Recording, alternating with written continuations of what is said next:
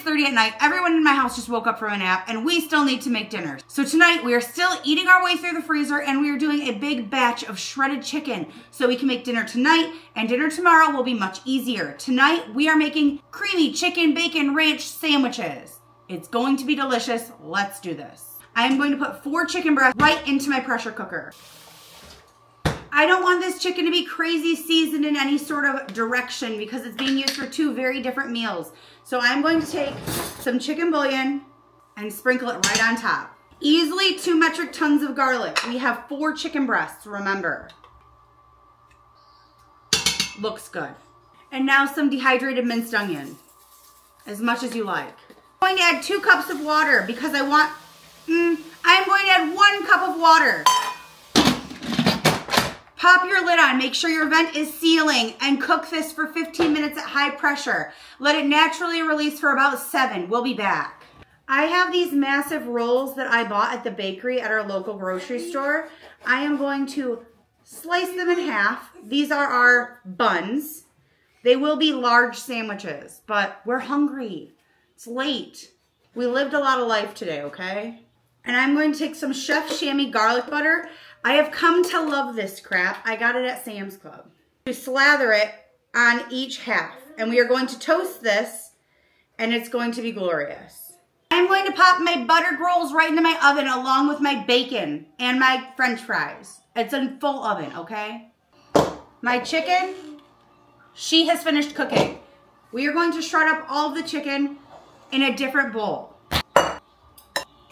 We're going to shred this up and separate it out.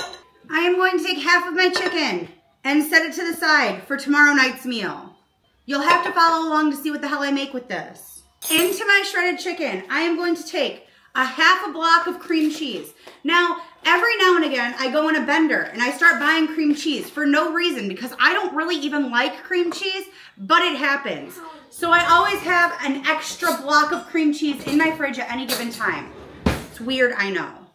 Chuck this right in your bowl. We are also going to add about a half a packet of ranch seasoning powder. Looks about right. You can always add more, you can't take it out, we're starting slow.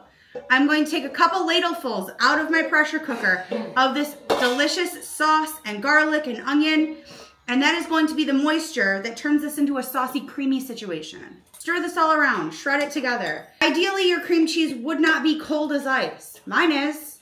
We're just gonna let the heat from all of this melt it. We'll be okay. We'll get there. I have a ton of half full bags of shredded cheese. I'm gonna add some shredded cheese to this. It's going to be good. It's going to be delicious. It's gonna be fine. Nothing matters. Stir this around. I'm also going to grind some fresh black pepper right into our chicken. It just feels right. I don't know why. We're going off of vibes, okay? I have here my toasted buns and my chicken mixture.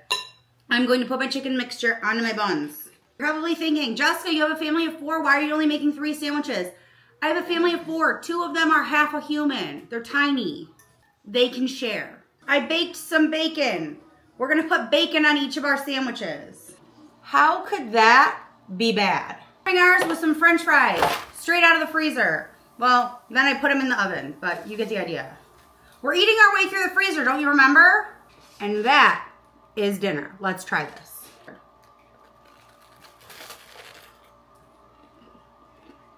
I may have over toasted my bun, but it's so good.